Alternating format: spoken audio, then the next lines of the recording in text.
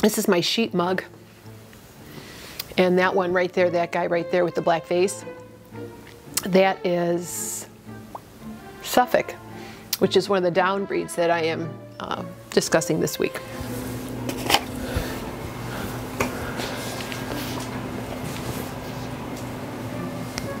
Right here, I'm not lit. Damn it. Okay, where's my phone? I'm probably gonna run out of battery. How's that? Is that better? I'm fine here, but I'm not getting any light. I'm not getting any light right here. There's just no light. Yeah, shadows.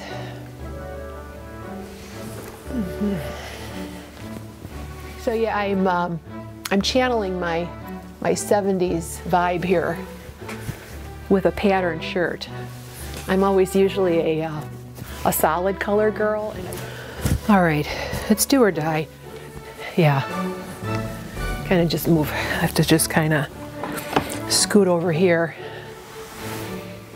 Yeah, and I think I just raise it up a little bit, and we'll be in good shape to go here. Yeah, and it's pretty good. How's that? Well, it's not perfect, friends. The light is terrible today. It's a gray day here in Chicago. It's the 13th of January, 2023. And yeah, I am in shadow, but you know, whatever. Chiaroscura, right? All right, I'm gonna test this to see if it's working, and then we'll get the show on the road here. Hello friends, welcome to my channel, Soulful Spinning. My name is Lisa, and I'm coming to you from the suburbs of Chicago in the US.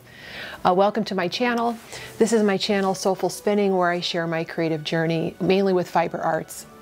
So welcome to all new viewers, and welcome back to returning viewers if you've stopped by before. Thank you for checking me out today.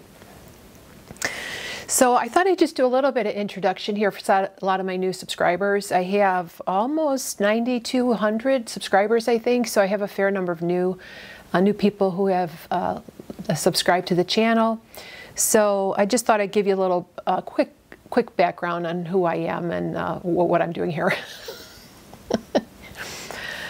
So the name of the channel, Soulful Spinning, I came up with that name because for me, making, knitting, and spinning in particular is a very soul-nourishing activity. It's part of my meditation, it's part of my daily ritual, and I feel that it feeds the soul. So for me, you know, part of how I view the soul is that essence of my humanity. And that essence of my humanity, my core, is reflected in the things that I do and that I make. And so when I spin and when I knit, I feel that it's nourishing that core essence of who I am. And maybe you feel the same way about your knitting. I know many people say that knitting is their meditation or their yoga. So that's where the Soulful Spinning name came from. And my name is Lisa. I'm a retired math teacher. Just retired last May in 2022. So this is my first school year without the ritual of school. And it's quite an adjustment. Yeah, I'm just still trying to get my bearings here with managing my time and you know what it is that I want to do with the years that I have left. So in today's episode, I'm going to give you an update on my winter breed study. So if this is the first time you've been here, I purchased a box of 12 fibers from Hearthside Fibers on Etsy, and they're 25-gram samples of different breeds from around the world. And what I'm doing is every week, I'm spindle spinning the sample and knitting a square. I'm just finishing up my down breeds. I made this little, it's kind of a messy concept map here, but this is the down family. So the down family was named for sheep that originated in a specific region in the UK, the southern part of England, in the dunes or the downs of England, the hills of England. And during the, I think it was mainly during the 19th century. So the big daddy of all the downs is the South Down, which is the grand ancestor of all the other down breeds, which nerdy tip here. Jane Austen, who wrote all of her novels at Chawton Cottage, is in Hampshire, which is part of that Downs area. And I read somewhere that her father most likely actually raised South Down sheep.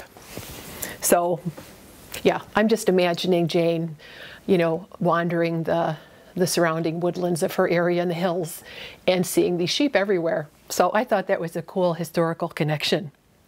I'm a huge Jane Austen fan. So yeah, so other members of this family are the Suffolk, Shropshire, which is the one that I worked with, Dorset Down, Hampshire, and Oxford. So I found out that the Suffolk and the Hampshire breeds were the dominant breeds in the U.S., and I think they still are today. They're mainly focused on meat production and club lambs. I guess they give like 4-H kids these type of sheep. I guess they're very easy to handle. They're docile to raise in their 4-H projects. I don't know a whole lot about that.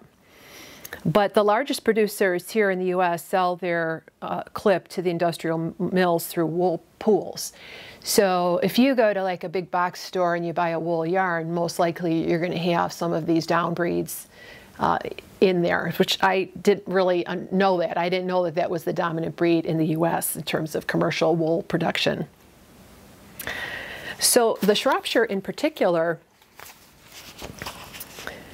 and I hope I'm saying that right, so forgive me if my pronunciations are lacking here. Me being a Midwestern American woman, I probably don't say things the proper way. But I found out a few things about Shropshire. And then hopefully while I'm giving you some information, I'll be inserting some pictures of them, of the animals. So the Shropshire is a conservation breed. It originated in a county in southwest England on the border with Wales, which I just came back from Wales when I did Hill Radnor and Black Welsh Mountain the last couple of weeks. In 1853, they were recognized as a breed. They were imported to North America in 1855 and became the most common breed in North America by 1930. Though my literature told me that they're not as common as they once were, you know, maybe that particular Shropshire breed.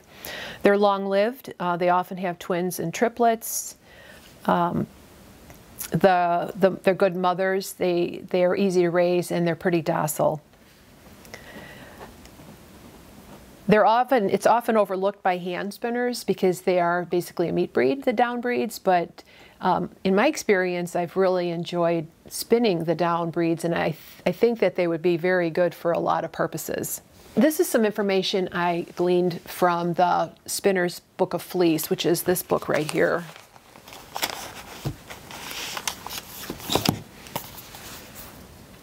This is Beth Smith's book on preparing different kinds of fiber. And then there's also an excellent website that I found. It's the Shropshire Breed Block Book Society, which according to the website said it was the oldest one in existence, which I thought was really interesting. So what else about the down wools? They have colored faces and legs. They're usually white. They originated in the Downs or the Dunes of southeast England. They're meat sheep. Their wool is bouncy and hard wearing. The locks themselves have a very disorganized crimp. They call it a spiral crimp, so it's not a typical wave. Now, unfortunately, I don't have any raw locks to work from. I only have this combed top, and I have a few thoughts on that when I get to my sample and my impressions in the spinning of this particular fiber. It's felt resistant. I can attest to that. Because I have a pair of slippers made out of baby doll South Down that I have put through the washing machine and the dryer, and they have not felted. Smith advises to spin finer than you think necessary because the yarn tends to expand and fluff up after you wash it, which I found to be the case also. The fleece weight is 4.5 to 10 pounds. The staple length is variable, anywhere from 2.5 to 4 inches. Because my prep was combed top, which what that means is they send the fibers through these combs, and it pulls out all the shorter fibers and just leaves all the long fibers. So my sample was definitely on the long side, like I would say 4 to 5 inches, which impacted the way I chose to spin, which I'll talk about in a minute. The fiber is chalky, it lacks luster. She said it's also good for blending. So let's say you have some alpaca that's about the same staple length. If you blend it with a down wool, you're going to have more memory and more resilience in the yarn.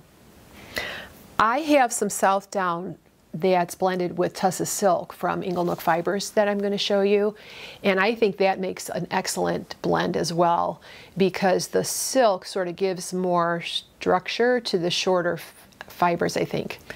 I'm not really sure about that, but in my opinion, the South down with the silk was way easier to spin than just the Shropshire that I was spinning this week.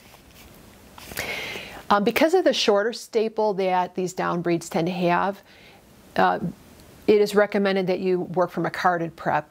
And so I worked from a combed prep, so I spun mostly worsted style rather than a woolen. But I think this fiber would be perfect for hand carding on Rolex or drum carding and doing a true woolen spin. Yeah, so I thought that was really, really interesting. I'm learning a lot about all the different kinds. Like when you take a deep dive into a particular family of sheep, you know, you learn some things that, you know, you didn't know before. It's pretty cool. All right, so enough talking about that, the breed. So here is my my square. Now, I'm sorry to say I didn't finish my square this week, but I didn't want the lack of finished objects preventing me from recording a podcast. So I hope you forgive me. If in the editing, I'm filming this on Friday the 13th, I'll edit on Saturday and get uploaded Saturday night. If I finish the square before then, I'll go ahead and insert some footage here on what the finished square looked like, but I'll show you what my progress is right now. So here's my square. This is the Berlin blanket by Kate Davies. It's knit from the center out, and it has this leaf motif that I think you can see forming here. What I found is that this wool is very round in its finished ply. Okay, so this is what I'm working from, this little ball here. And you can see, I think you can see, here, move over. It's very, very stretchy, very, very elastic. And the fiber has kind of a round quality.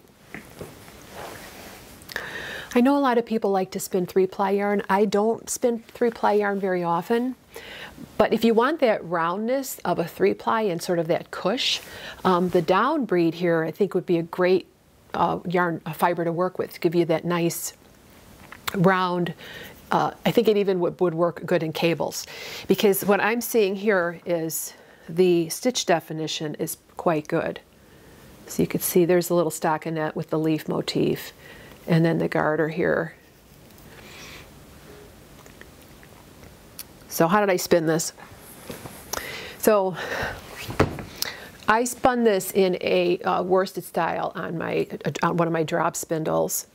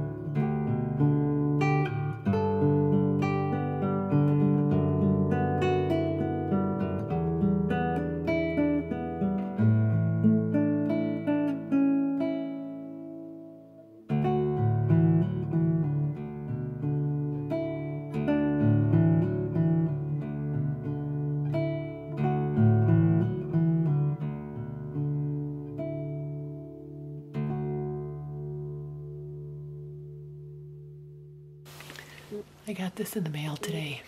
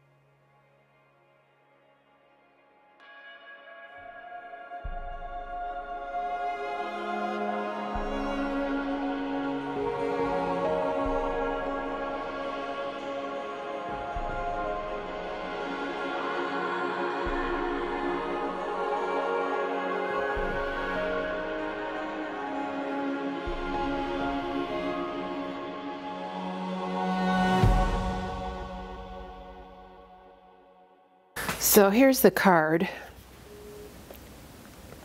Shropshire top. And this, I saved a little piece of the comb to prep here, and which you can see. Now, I don't know if you're noticing this, but this is what I found in the spinning. You see how flyaway that is? I ended up with fibers like all over my black my black pants. So you can see, kind of get an idea of the staple length. It's about 4 inches.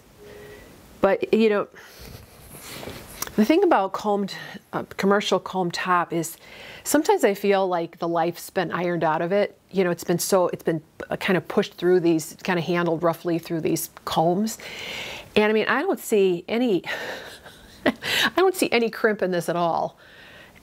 And as I was spinning, it kind of would, it was pretty easy to spin actually, because the fibers just kind of flew away from one another, which really was a surprise, because in my other experience of spinning down wool, I have some baby doll south down that I spun. I found the roving to be real grabby and, you know, wanting to stick to each other. And this, not so much. So, yeah. So I was having a little trouble spinning consistently. So what I did is I used I have some oil and water mixture that I use when I comb wool. And I sprayed the top with it, and I kind of got it a little oily, because I just felt like it was difficult to draft and to get a consistent yarn. And I felt like that kind of helped the spinning. But yeah, working with this just reminds me of how much I prefer working from the fleece rather than a commercial preparation. I think you just don't know what the character of the fiber is really until you wash it.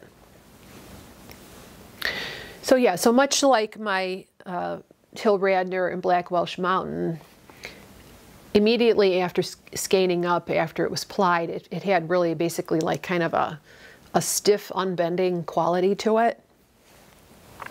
And then after I spun it, it just, like, it came back to life. All of its spring, all the characteristics that the books tell me it should be like is showing up in the finished yarn. But in the roving, I mean, I would never have guessed that initially. So.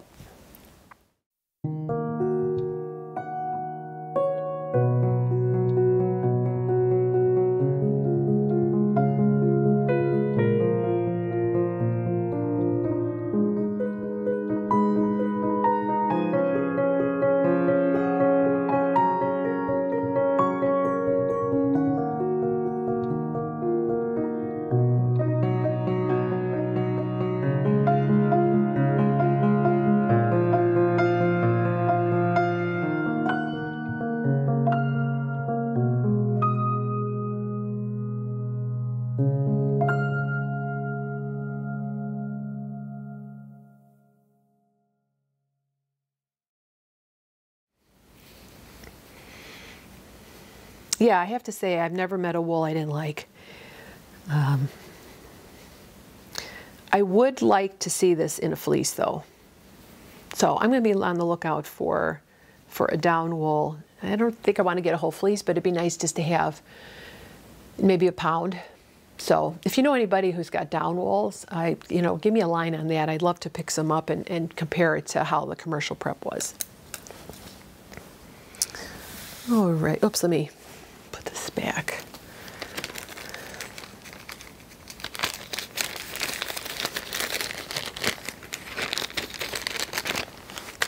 So this isn't my first experience with down wools.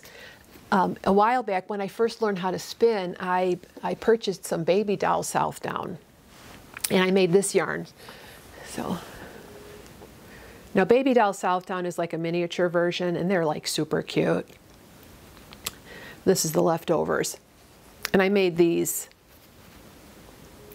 mucklucks, and they're pretty worn out now because I've worn them quite a bit.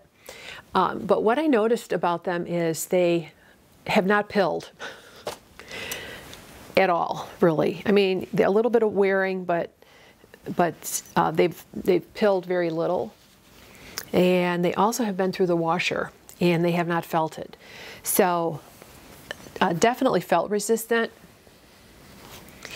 The only thing about these is I wore them so much, I wore a hole in the heel, as I think I didn't seem good enough. So I'm just going to take my leftovers and reinforce the bottoms of these. But yeah, so this is Southdown wool. I don't know how baby doll Southdown compares to the other ones. I mean, every sheep is different, every breed is different, and then there's variations within the breed. So I think it's important not to make generalizations. about certain breeds of sheep because I think that if you try a breed and you don't like it, you should try it again from a different source, and your opinion may completely change. So there is a lot of variation within the breeds. And then the other thing I have with Southtown is, I'm going to pull this out for you. When I first started spinning, my husband, I'm sorry to say this has been in my stash for a really long time. Sorry for the crinkling.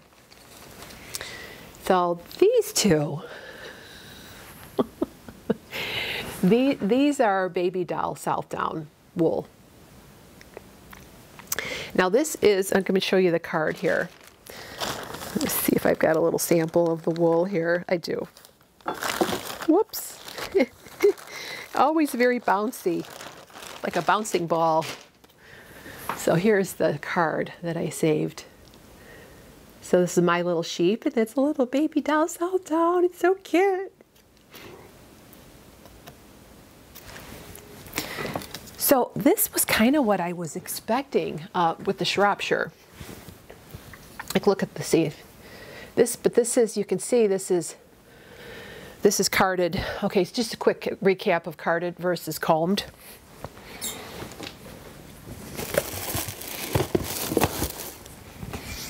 If you've ever had a dog or a cat that you've groomed, you know that when you go to the pet store, you can buy basically two kinds of things to comb or brush out your animals, right? There's those slicker brushes, which are like pads with a lot of little tiny pins on it, and then there's like rakes and combs, right? Just like your hair, there's brushing and there's combing.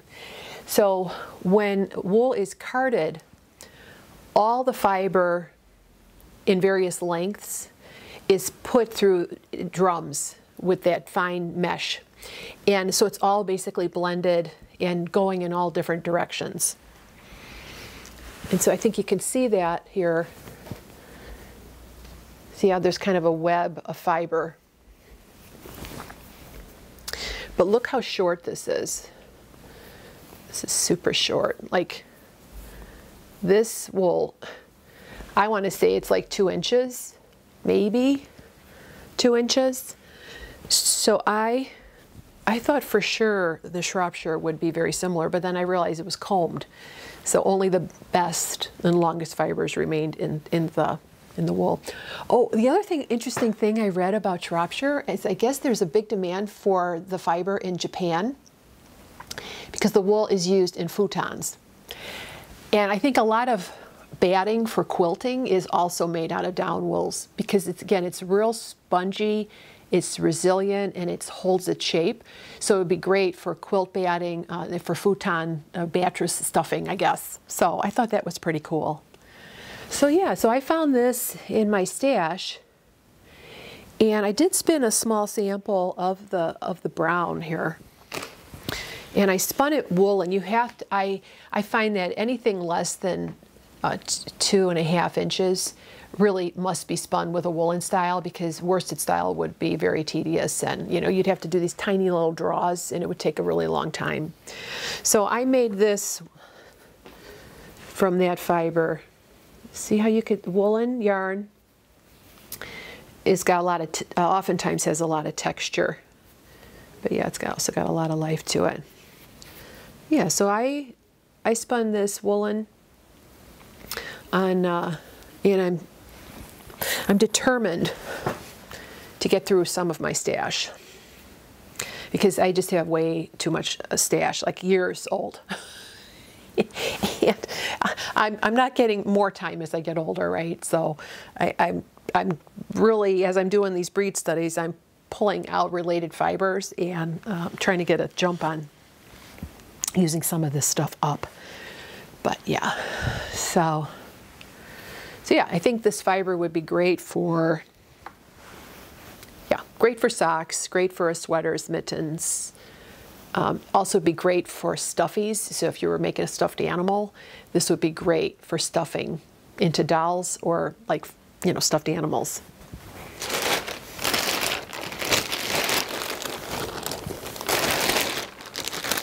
But I'm pretty good about when I store stuff. I do usually keep the tag, and then I also will label with a Sharpie what the fiber is. So, you know, 5-10 years later, or when I'm gone, someone at the Goodwill will know what it is.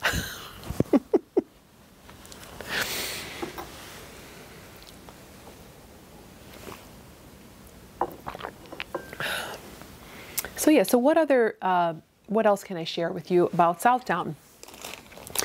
So one last little blurb about the Down family, and then we're going to move on to the European short-tailed family next week. So we're going to do North Ronaldsay, and I think I'm doing Icelandic, Shetland, and Finn in the next upcoming weeks.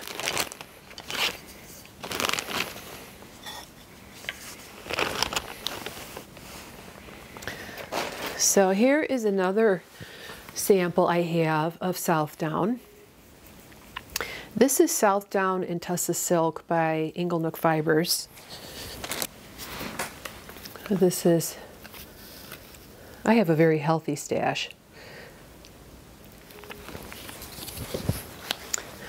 So this is 65% British Southdown and 35% Tussa Silk. And here's my little, I spun a little bit of it up on a spindle. Here it is. Beautiful color. It's claret, it's a wine color. And I'm spinning this up on these spindles here. So these 3 spindles, I think Elizabeth Daly calls these Lokis. I'm not 100% sure. If I'll find out, and I'll put it down below here what type of spindle this is. So yeah, so here's a sample of that wool, and I think that yeah, adding that Tussa Silk lends a luster to the wool, which doesn't naturally have. It's more of a chalky quality, and it's spun quite thin. Yeah, and so let me pull out a staple here. Let's see. So this, see, that's about, I would say that's a 3.5 inch staple. Yeah. So yeah, I like Southdown. I definitely look forward to spinning more. I think even if you get farm produced roving or roving from a small mill, you're going to get a more authentic experience than using combed top. I don't mean to denigrate combed top, but I have to say it's my least favorite fiber spin. But that's just me. Yeah. All right, I think I've talked enough about about shape. I've probably put you to sleep. All right, let's do my hand spun sweater. No. My hand-spun mittens next. So if you've tuned in last week, you will have seen an almost completed mitten. So these are my Mummer's mitts.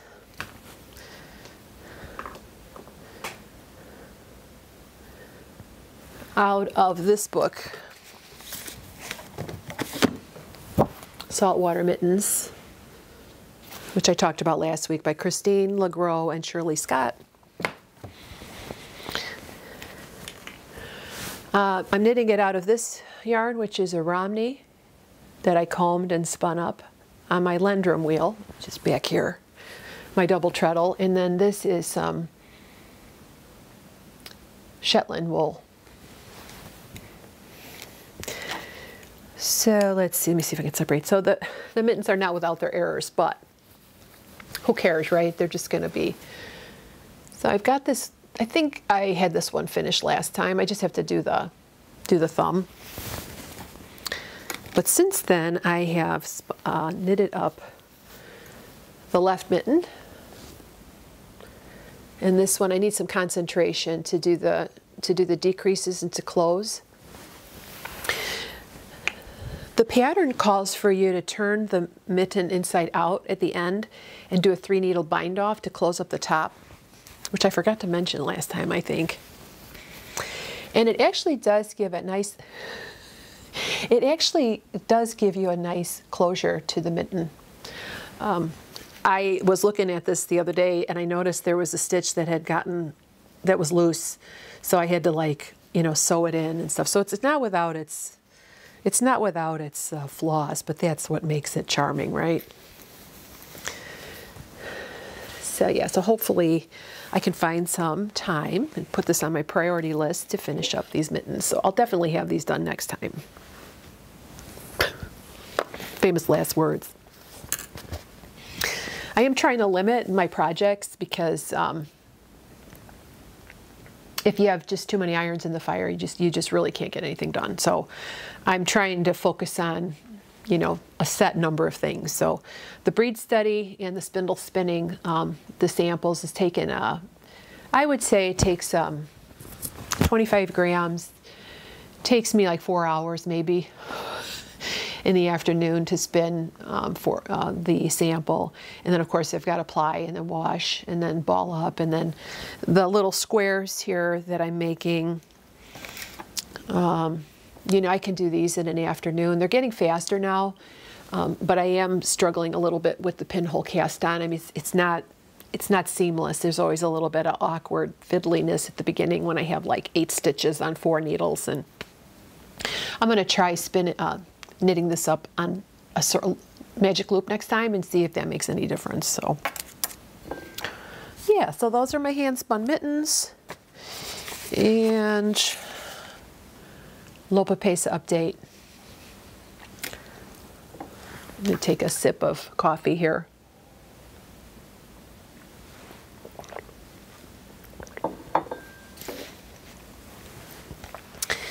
So this is my first sweater of this type, and I finally, oh boy, let me see if I can even show this to you.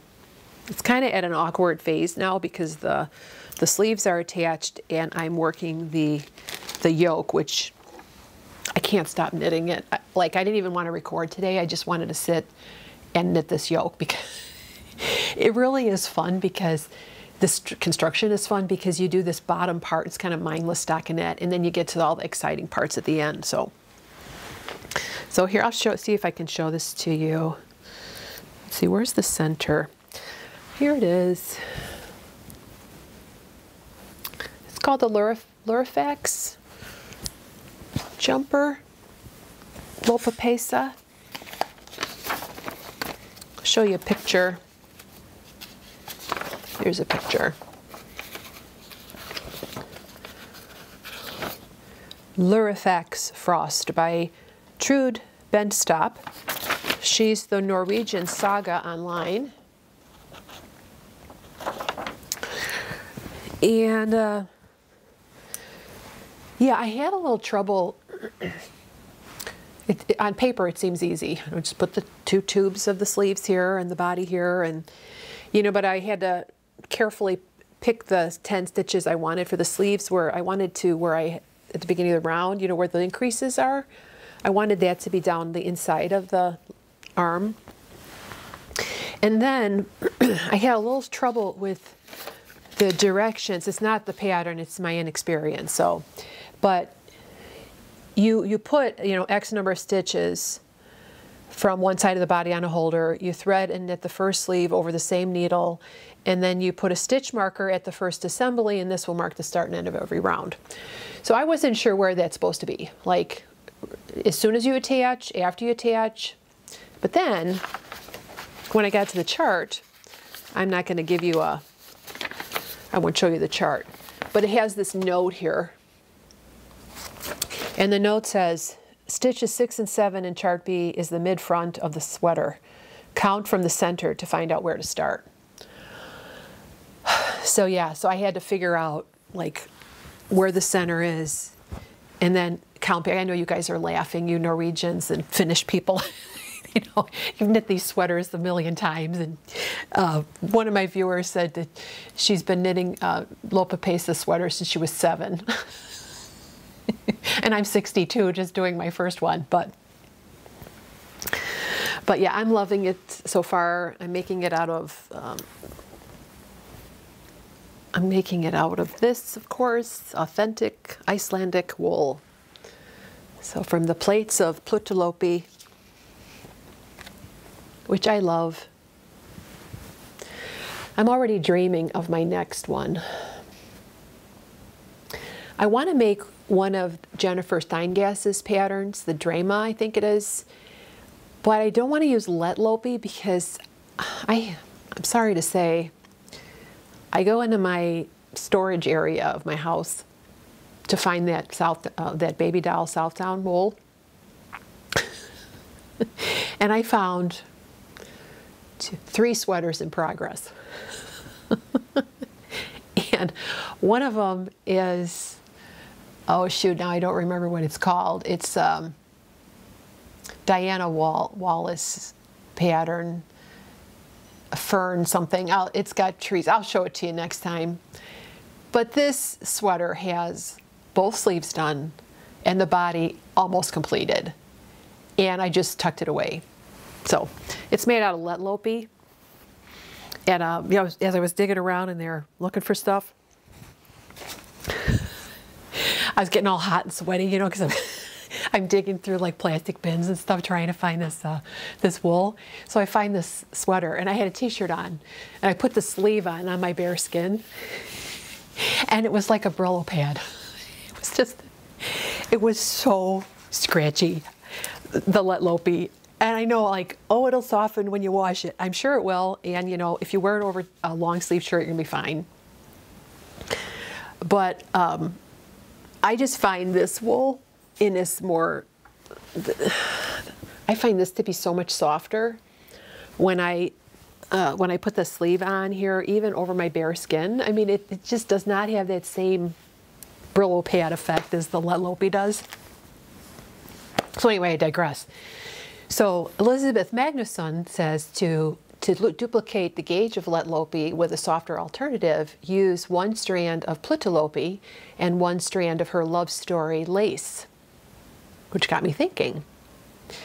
Now I've seen people strand the Plutalopi with a mohair, but I kind of, if I'm going to do an Icelandic sweater, I want it to be 100% Icelandic wool. You know, I really want it to be authentic.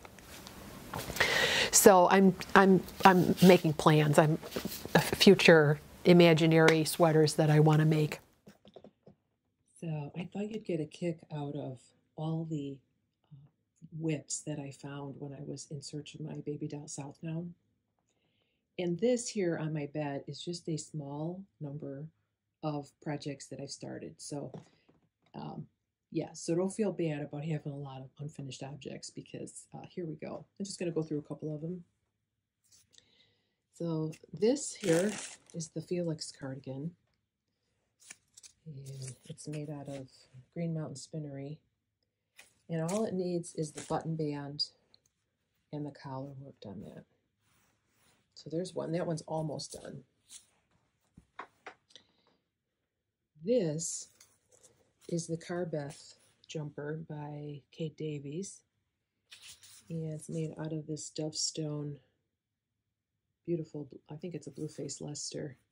It's kind of that mustardy gold color, and I have it's a good part of the body done there. So there's sweater number 2.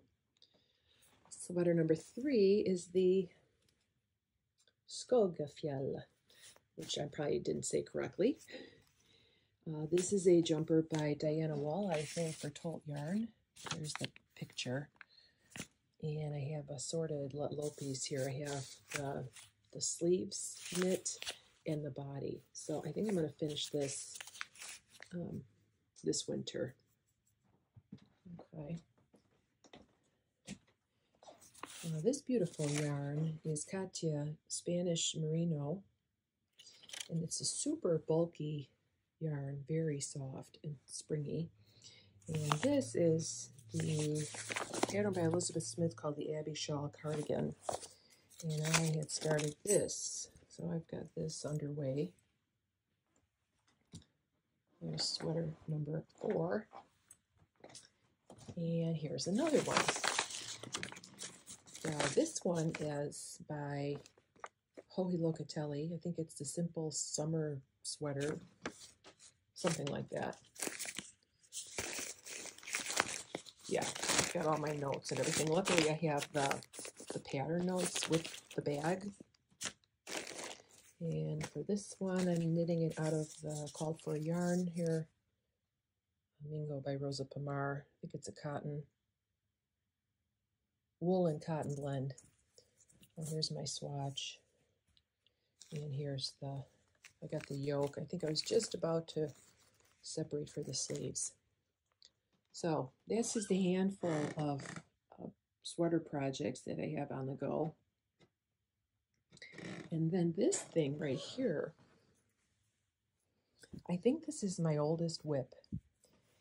This is a pattern by Ann Hansen, and I don't remember the name. I think it's Ariel or Arietta, but I'll make sure to look it up and put it in there. It's in the show notes. This is a lace scarf made out of, and I don't have the tag for this yarn, but I know that it's from Handmade and Fine Yarns, and I think it's a Sea-Cell merino blend. And this I started, oh gosh, I think when I first started knitting. And look how far I've gotten here. It's almost done. I mean, I really could just bind it off now. So I'm going to look up the chart. It's my first time working from a chart. So I'm going to go ahead and finish that. I think it'd be really nice for spring. So yeah, so there's just a handful of some of my whips. There's more, but these are the ones that came to the surface as I was going through my stash. So what do you think? What should I finish next, you guys? Leave a comment below. Tell me what you think I should finish next. All right, we'll be back in a minute. So yeah, so that was my Lopi update. Yes. Am I still filming? Yes, I'm still filming. All right. So what did I wanted to show you. I got a new spindle in the mail. This one here. This is a spindle from Vermont Spindles, Bill Mutchler.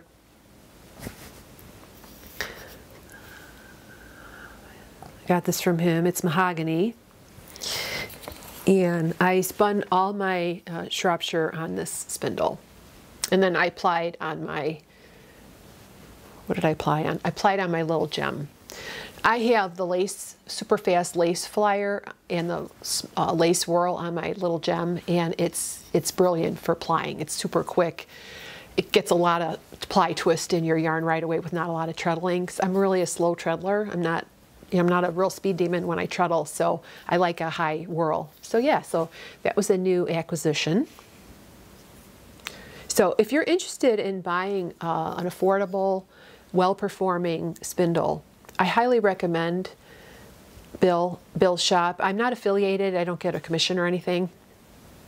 I'm just a fan, and I like to promote small makers. And you know, just it makes my soul feel good to support small makers. Plus, I get this spindle.